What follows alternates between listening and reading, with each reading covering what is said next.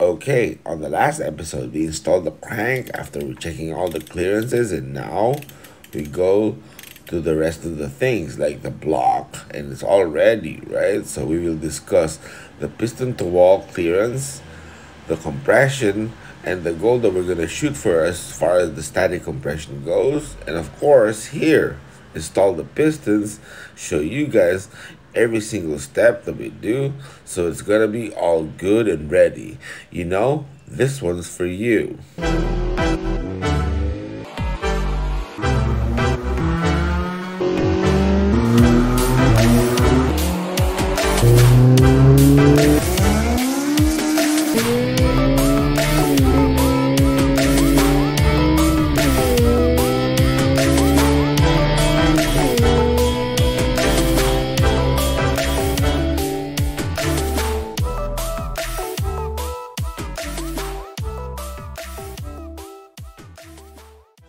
Okay, now here we are. As you remember, we put assembly lube on the crank, and this is supposed to spin a bit heavier than usual, but look at that, it spins freely. And here, we finished having the block bored out by the machine shop to 81.5, and yes, now let's go back to the workbench. Let's go. And all right, here we are, the ARIAS Pistons, and we got the part number and we checked on the compression, so we'll talk about that later. Let me clip this here on the phone. All right, now we remove the rod caps one by one and then install the rod bearings. All right, yeah. Okay, we speed this up so it doesn't get too boring.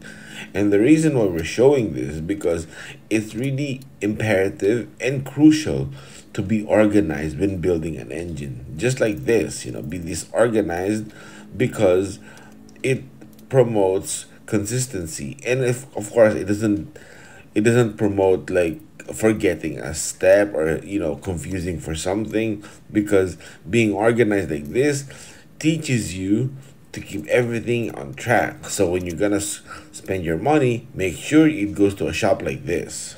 All right, here now we install the bearings to the connecting rods. We'll start with the rod caps first. All right. Oh wait, let's get this apart. Okay, there. We'll just show you. You make sure the bearing saddles are clean, because any dirt there will affect your oil clearances, and that's no good. Right. So there you go. Right. It's that simple. Yep.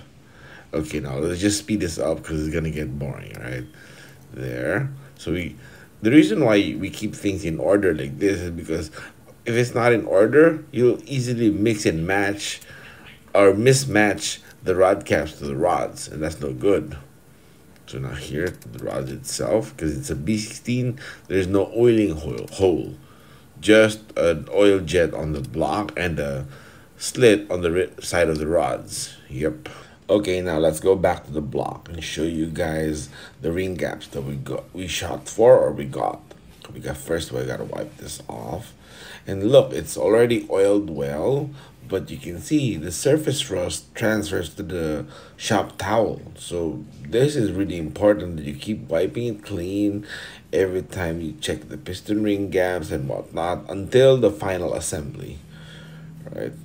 Wipe it off like that just to make sure there's no surface rust and it's clean. All right. Okay. Now here, now let's try on the piston rings first. We're gonna shoot for between 0.014, 0.0014, 0.15, and 16. So let's see where it goes, because we actually asked the machine shop to give us a 0.003 piston to wall clearance. All right. There you go. Let's check this. All right, there you go. Yep. All right. Now we'll go get the filler gauge now. There. Okay, now this is a 0.013, 14, and 15. So we try the 13 first. Okay, there. Oh, it's quite loose, or actually very loose on the gap. So, yep, you don't need that. That's not the measurement. So now let's check 14. Okay, it still goes in but catches a bit. And the 15, Okay, yeah, 15 doesn't fit. So we know this is a 0.014 top ring gap, and that's the oil drain, of course. We resurfaced this good. So, yep. Okay, now let's go back to the desk. Okay, now here we've installed the piston rings and oiled it with the mix that we have, and it's been sitting here for 30 minutes. This way the oil rests properly. And I want to talk to you about this. You can see this thrower here, the ledge and the oil jet, that's where it throws oil to lubricate the pins, but on startup that's all dry. So this is a must, because trust me, even though it runs fine, and I've seen and disassembled a lot of engines that we saw the piston pins were galling, you know, there's a bit of scratch. And when you think about it, we always try to figure out how to get things really smooth, and then you're gonna have a rough piston pin that's eating up horsepower. So here we put assembly lube on the pin side of the rod under it. There's the way, this way on startup everything is well lubricated, so wear is virtually non-existent.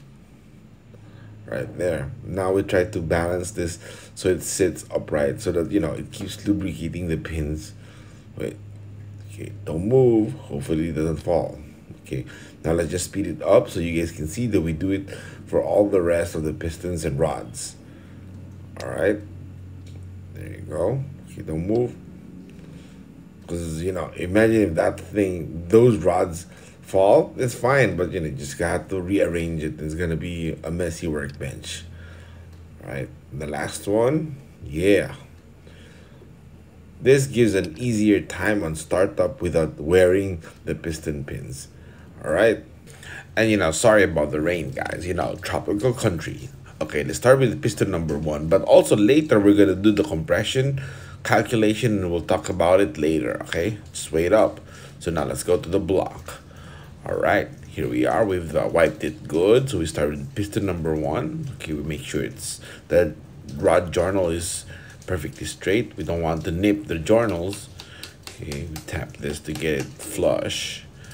All right, and then, you know, tighten it up again because you need to, or click. Yeah. Okay, now tap it in. Yep, it was that simple, you know. So other people use a tapered ring installer and whatnot, but, you know, when you do this often and when it's normal, it's easy like that. Okay, now we put the rod bolts and the rod caps. Sorry. All right, here we actually pre-lube this off scene so that, you know, we can just go straight into assembly. All right, we get the rod caps. Where is it? We grab it here, there, and the rod bolts. All right, we actually hand tight it first because the initial step is 18 feet-pounds torque and then 30. Okay, but yeah, we're gonna make sure it's 18 on the first step later, but for now it's gonna be hand tight. This way we can assemble the rest. All right, okay, we can speed this up because, you know, we don't want you getting bored and all that, so you get all the details without getting bored. All right, there you go. Yeah. All right, now we're gonna see it turns freely, but we got to prepare it for piston number 2. So now let's invert the block. Make sure the journals is aligned for number 2. Now we're gonna get the number 2 pistons. Okay, let's go back to the workbench. Okay, now let's grab piston number 2. All right, let's get the rod bolts and the cap. All right, let's get this. All right, let's go back to the block. It's all ready. Let's go. Here we are. Okay, the journal for number 2 is aligned already. Let's double check. All right, yeah, it's good. It's good. Okay, now once again, we tap the ring compressor to be perfectly flush onto the deck. Because if it is not, it's gonna be hard to get all the rings in one stroke or in one tap, right? Okay, like this, it always has one more click, one more. There. Okay. Okay, this is okay. Look at this, just one tap, the strong there. Like one hard enough blow and it's really good. Okay, now we turn this for the rod bolts and the rod cap. All right, yeah. Okay, we're on this way. It's already pre-lubed, so it's good. We speed it up, and of course, you gotta subscribe if you're liking this, and of course, if you haven't subscribed, you'll be updated if you ever do. And then hit the like button. That's not gonna hurt. It's gonna help expand the video to a wider audience. All right. Thank you for that, guys. Thank you. All right. Now, see, we aligned this. So it's ready for number 3. It's already aligned, all right? The journal is ready. But we got to double check later, just to be sure. Take a look at it now. Is it straight? Yeah, it is. Okay. Okay, now back to the desk. We get piston number 3. And then the rod caps and rod bolt. All right, let's go. Let's go. Yeah. And of course, once we get to the block here, we're going to speed it up. This way it doesn't get too boring because you guys already know this. All right, get flushed there. And ta-da, quite easy, right? Now the rod caps and the rod bolts. All right, there you go. All right, yeah. And actually, I must admit, it's kind of fun. Now, it's actually fun for me building engines. It's just, just the way I like it, And later, we're going to calculate the compression, the static compression of the ARIAS pistons and show you some details, all right? Okay, now we get piston number 4, because the last one, is going to be ready. It's going to be good. Okay, we go to the desk now. To the engine stand, sorry. Here we go. Okay, we go speed it up. Yep. And you can see the bore finish is really, really good. So this 81.5 bore finish is excellent. Now here, the number 4 rod cap and rod bolts. Get it there. All right. Yep, faster like that. Okay. Then we go grab the torque wrench so we can torque this baby. All right, now here. First step is 16 feet-pounds torque, or 15 or 18. It just, it just needs to be on the first step. Okay, so now speed it up. Yeah. Okay, and then number 2. Well, yeah, number 2, and then number 3. All right. Okay, just so you guys can hear the click, because that's quite addicting. Okay, now let's adjust the torque wrench for 30 feet-pounds torque. Okay, now here you can hear the click is a bit louder. It's 30 feet-pounds torque, the final step. All right, there. Okay, now let's go speed it up. Yeah. 2. All right. Yep. Okay, now let's turn it. You can hear it. Okay, here you see it's 30. Now we're back to 0.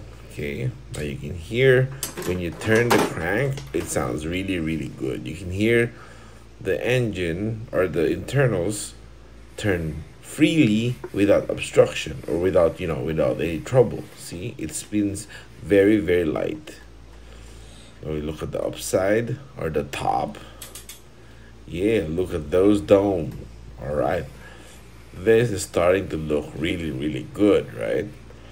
And I did check, what's the compression ratio of this pistons, because the part numbers are under the piston, so I searched it, and we're gonna get to that in a little bit. All right, let me just show you guys up close the beauty, the B16 engine.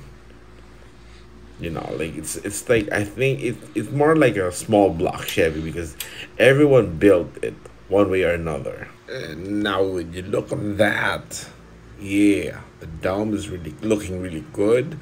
Of course, the oil pump is blueprinted, and you can click right here, or we'll also have it in the description below on the video that we did the oil pumps. All right, and now we searched the part numbers for the pistons, and we saw from Real Street Performance, it says here, look, 10.6 is to 1 compression, and that has 4.2 cc dome. So now let's calculate it in Zeal AutoWorks. Let's go.